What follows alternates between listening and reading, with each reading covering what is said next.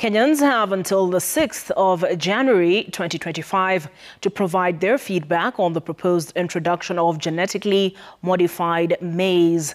This follows an application submitted by the Kenya Agricultural and Livestock Research Organization, perhaps better known as KALRO, and the African Agricultural Technology Foundation. As you'll hear now from Emily Chebet, scientists have said the field release is part of the trial and it will happen in selected farms that are controlled.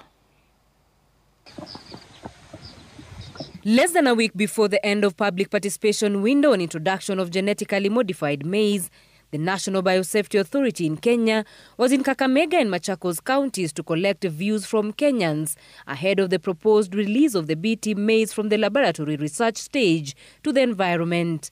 Lengo kubwa la hii mahindi ni kupigana na wadudu ama pests ambao wanakula mahindi wakati wamepandwa kule viwanjani. Tuko na mdudu ambaye anaitwa maize stalk borer, huwa anaingia katika stem ya mahindi na anakula kabisa, anaharibu. Na pia kuna hizi ambazo mnaita viwavi ama the fall armyworm ambazo pia pande hii ya western zina uharibifu mkubwa kabisa. Introduction of GMOs has sparked widespread debate in the country.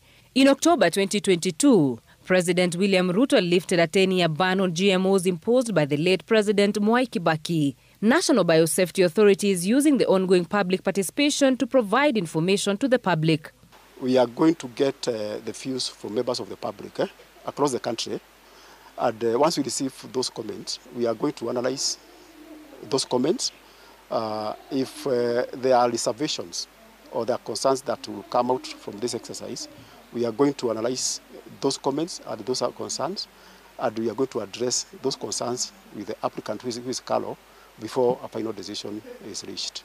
Genetically modified maize is a special type of maize that scientists have worked on to make it stronger and more reliable for farmers by giving it a shield against harmful insects and diseases.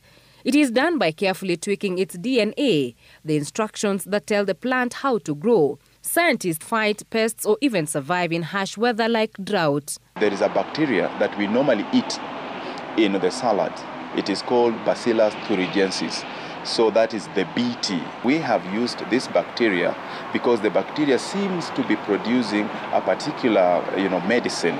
We have done a sequence of that, the genome of the bacteria, identified the section that is responsible for producing that medicine.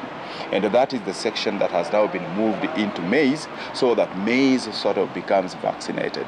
Some farmers still have reservations with the GMO maize, while others are sounding receptive after the public participation. Scientists, on the other hand, have expressed confidence, saying biotechnology is the answer to diseases, low yields due to climate change, and safety of the biodiversity that they say is jeopardized by spraying chemicals. Something that is not supposed to be in our bodies is being taken from the ground, where it's supposed to live, the soil, and now in our bodies.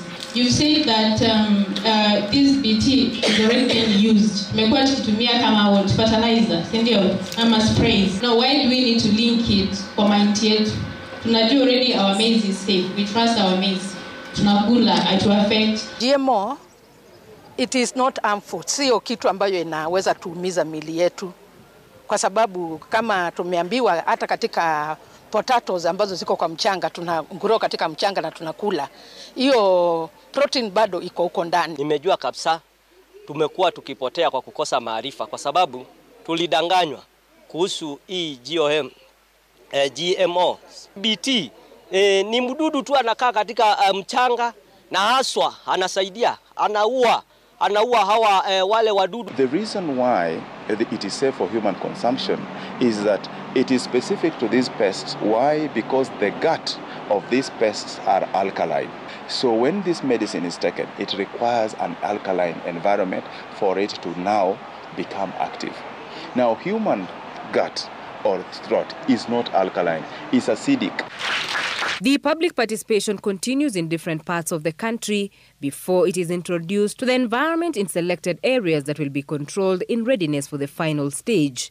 Emily Chebet, Citizen TV, Nairobi.